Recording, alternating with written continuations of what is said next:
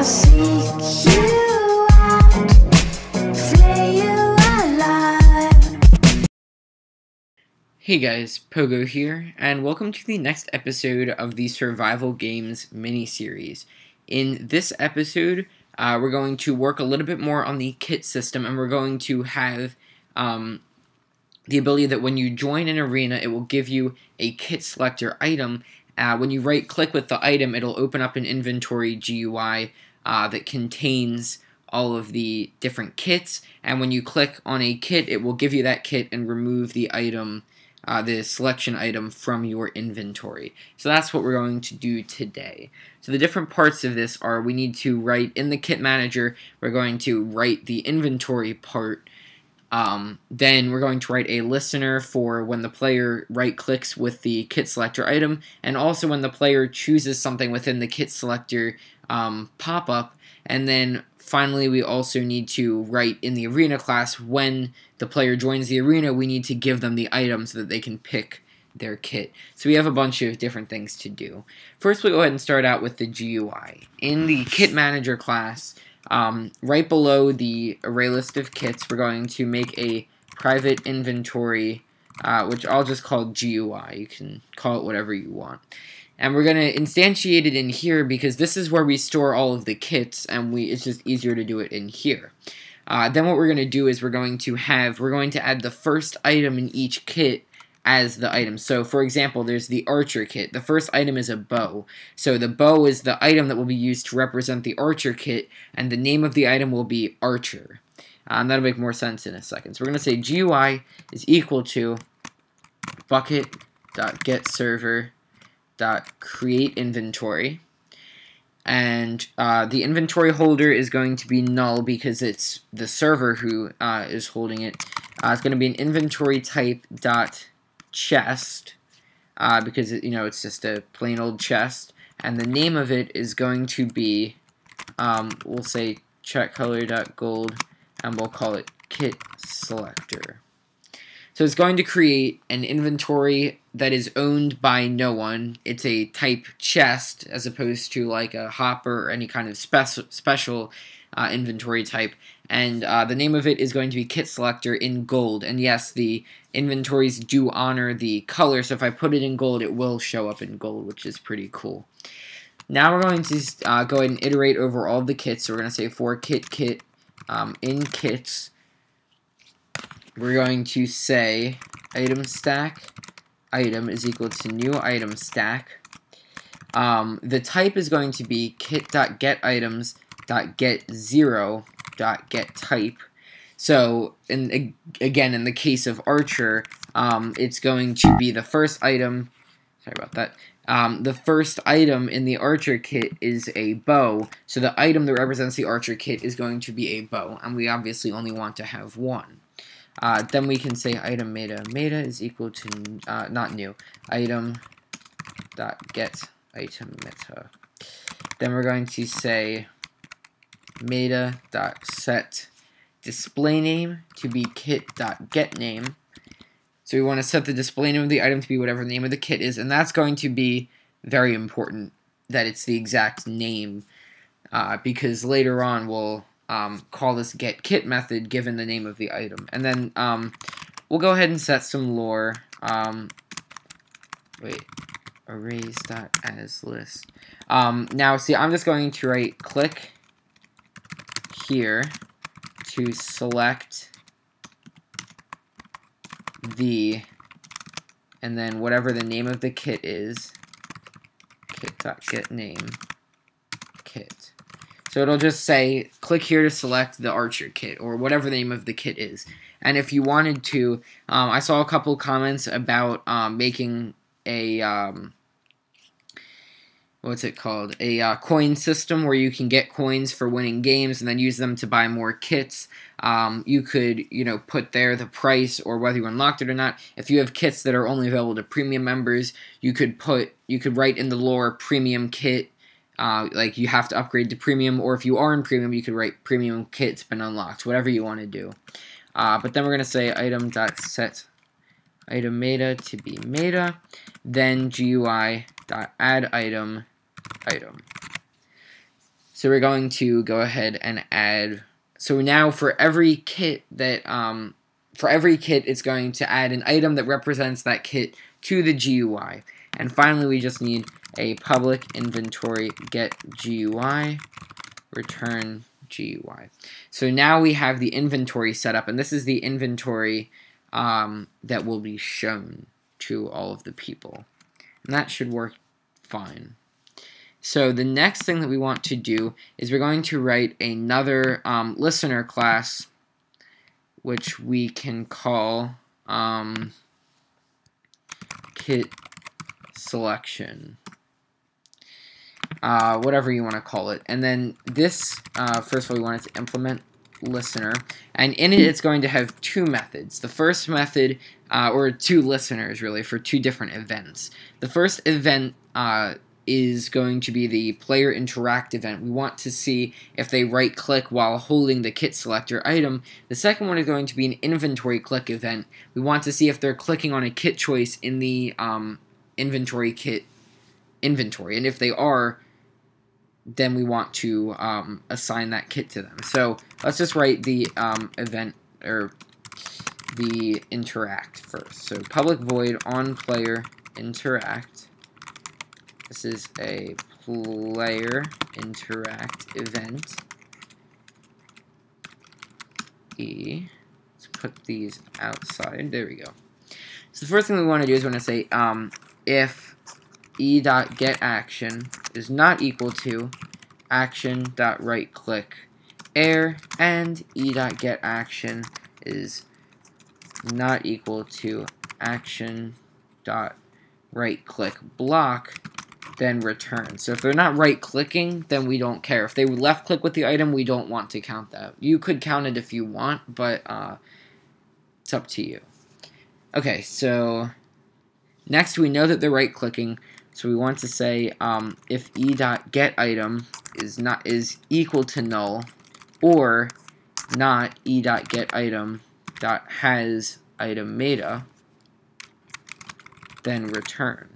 Or we're going to say or not e.getItem.getItemMeta.hasDisplayName, then we want to return. So if they right-clicked and they don't have an item, or the item doesn't have item meta, or the item does have item meta, but it doesn't have a name, we want to return, because we want to make sure that the item has a name, because the next thing we're going to do is we're going to say if not getItemMeta that has display name, or no, sorry, get display name that equals kit selector, and we can put this in gold.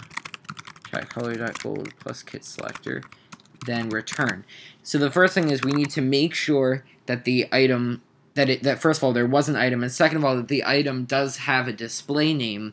Then we want to make sure that the display name is the correct item. But at this point right here, we now know that they right-clicked holding an item called kit selector, and that's good enough for us. We're going to say e.getPlayer .open inventory to be kit manager .getInstance.getGUI. So at this point, they're now going to go ahead and open it. So this will handle opening the GUI if the player right-clicks with the kit selector item. The next event is going to be the public void on inventory click. This is an inventory click event E. So now this is called whenever a player, or really anything, whenever something clicks on an item in the inventory. So what we want to do here is we want to make sure that we're dealing with the correct inventory, and then if it is, we want to cancel it so that they don't take the item out. We want to assign them the kit, and then we want to return. Then we want to close the inventory for them.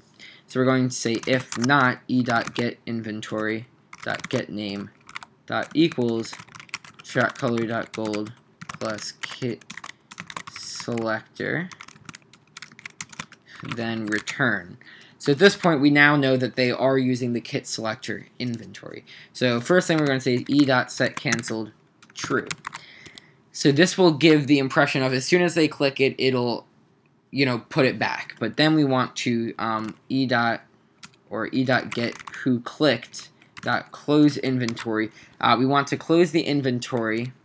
So we want to cancel the clicks so that they don't get to take the item out of the inventory. We want to close the inventory, and then we want to assign the we want to assign it. So we're going to say arena manager.getInstance.getArena e.get who clicked. Okay, now in this event, get who clicked returns a human entity and not a player. So we'll just go ahead and say if not e.get who clicked instance of player return, and then we can do the player p is equal to player e.get who clicked. Now, I'm not sure what else could possibly click in inventory. If anyone knows, feel free to let me know in the comments. I don't know if it's like a command block or a hopper that influences it, or another entity might be able to open it. I'm not completely sure. But now here when we do get arena, we're going to have to modify the arena a little bit, but we're going to make a set kit method that takes in the player and then the kit, which is going to be kitManager.getInstance.getKit. The name of the kit is going to be e.get cursor.getItemMeta.getDisplayName. So remember, for the Archer kit, the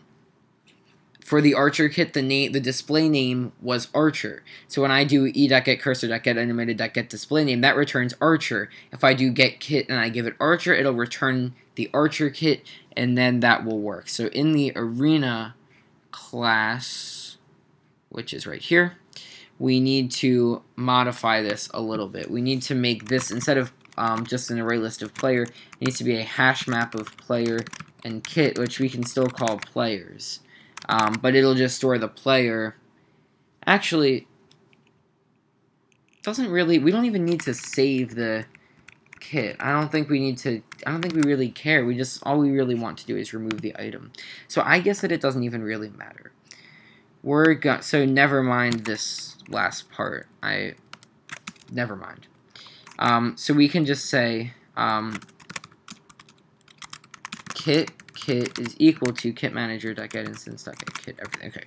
So now we know the kit that they want. And we're going to say we can actually just say p.getInventory.addItem. First of all, we want to say p.getInventory.clear. So we want to clear their inventory, because right now the only thing that their inventory would have is the kit selector item, but we want to clear it so that the selector item goes away. And then we want to add the item, and for the item it's going to be kit.getItems. I don't think that's going to work. No, okay. So then we're just going to say for item stack item in kit.getItems p.getInventory.addItem item. So now we're going to, what we're doing here is, let's just quickly summarize the event. When an item in an inventory is clicked, if the clicker is not a player, we don't care. If the inventory is not the kit selector inventory, we don't care. Otherwise, we want to cancel the event so that they don't take out the item. We want to close the inventory. Then we want to figure out the kit that they want, and we want to clear their inventory to get rid of the kit selector, and then add in all of the items that are associated with that kit. So if I choose Archer, it would get rid of the kit selector. It would give me 1 bow and 64 arrows, and then we of course want to send them a message so that they know that it worked. Chat color.green, and we'll say you have chosen kit, and then kit.getName. So you've chosen kit Archer, or whatever kit they decide to pick. The last thing that we need to do is over in the arena class, we need to have it that when a player is added, it will give them the item. So we'll go ahead and say, we'll go ahead and do that right here. So we're going to go ahead and say item stack kit selector is equal to new item stack, You can choose what kind of item you want it to be. I don't even know. Let's just use an anvil.